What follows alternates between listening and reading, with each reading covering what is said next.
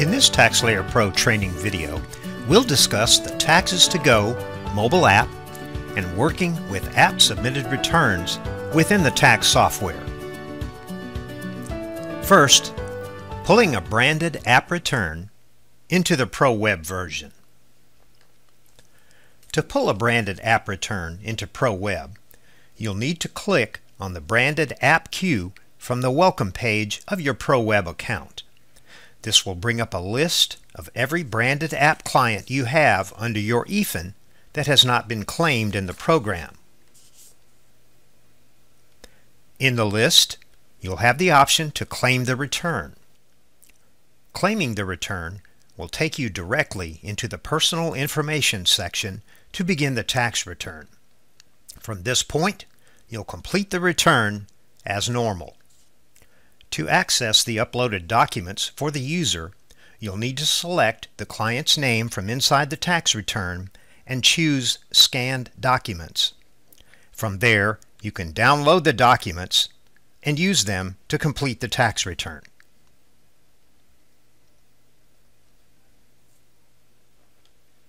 Next, pulling a generic app return into the ProWeb version. To pull a generic app return into ProWeb, you'll need to click on Import App User from the welcome page of your ProWeb account. From there, you'll need to enter the email address and 6-digit import code for the client. Once you import the app return, you'll complete the return as normal. To access the uploaded documents for the user, you'll need to select the client's name from inside the tax return and choose Scanned Documents. From there, you can download the documents and use them to complete the tax return. Next, using the chat feature in ProWeb. The chat feature in ProWeb is available at the bottom of the screen. When there are new chats, it will show as a notification. This feature is only available for the clients once you start the app return in your program. Next, sending documents to be signed in the ProWeb version. On the submission page of your tax return, there's an option to send the documents back to the app for the taxpayer to sign. Once you click this button, you'll see a notification that the documents have been successfully sent. After the documents have been signed by the taxpayer, the signatures will show in the program on the submission page. From here, you can transmit the tax return. Next, signing documents on iOS devices. In the app, the taxpayer will see the Sign Documents feature become available. And please note, if the taxpayer does not see the icon change or become available, they'll need to close and reopen the mobile app. When the taxpayer clicks on Sign Documents, they'll see an alert that signatures are needed. When they select the icon, they'll see a PDF of their tax return as well as a place for both taxpayer and spouse, if applicable, to sign. Once the taxpayer clicks Save, the signatures will be applied to all necessary forms, and this information will be sent back to the program. Next, signing documents on Android devices. In the app, the taxpayer will see the Sign Documents feature become available. And please note, again, if the taxpayer does not see the icon change or become available, they'll need to close and reopen the mobile app. When the taxpayer clicks on Sign Documents, they'll see an alert that signatures are needed. When they select the icon, they'll see a PDF of their tax return as well as a place for both taxpayer and spouse, again, if applicable, to sign.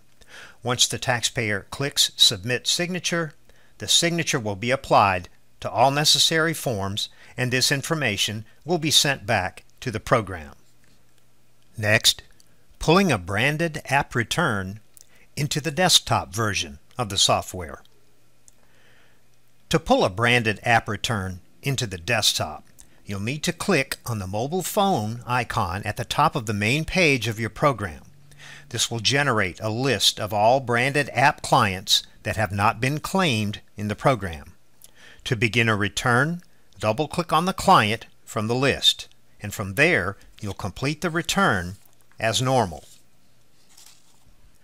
To access the uploaded documents from the mobile app, you'll need to go into Personal Information and select View Current Year Tax Return PDFs.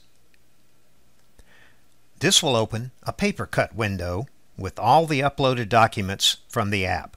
To open, you'll need to double-click to open each file. Next, we'll discuss pulling a generic app return into the desktop version of the software. To pull a generic app return into desktop, you'll need to click on the Tools drop-down from the main page of the program. From there, click on the Pull from ProWeb option. This screen will prompt you to put in the taxpayer's email address and 6-digit code that was provided to them inside the app. After you click OK, you'll complete the return as usual. To access the uploaded documents from the mobile app, you'll need to go into Personal Information and select View Current Year Tax Return PDFs. This will open a paper cut window with all the uploaded documents from the app. To open, you'll need to double-click to open each file. Next, using the chat feature in the desktop version. The chat feature in desktop is available at the top of the program by clicking on the TaxesToGo chat icon. When there are new chats, it will show as a notification. This feature is only available for the clients once you start the app return in your program. Next, sending documents to be signed in the desktop version. On the Receipt menu, when exiting the tax return, there's an option to send the documents back to the app for the taxpayer to sign. Once you click this button, you'll need to select which documents you wish to send to the mobile app for the taxpayer to sign. After the taxpayer signs the documents, the program will show the signature on file. From here, you can transmit the return.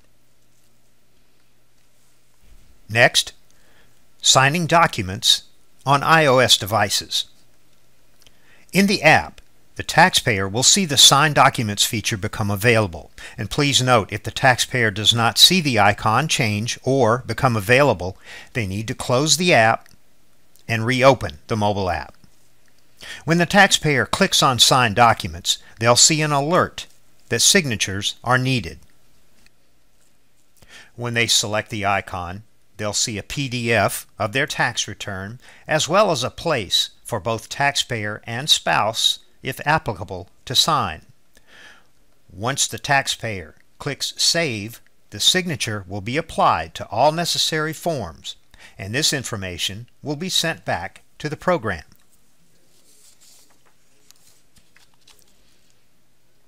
Next, signing documents on Android devices. In the app, the taxpayer will see the Sign Documents feature become available. And again, if the taxpayer does not see the icon change or become available, they need to close and reopen the mobile app. When the taxpayer clicks on Sign Documents, they'll see an alert that signatures are needed.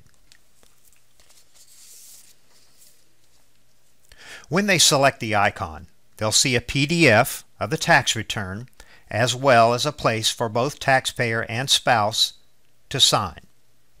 Once the taxpayer clicks Submit Signature, the signature will be applied to all necessary forms, and this information will be sent back to the program.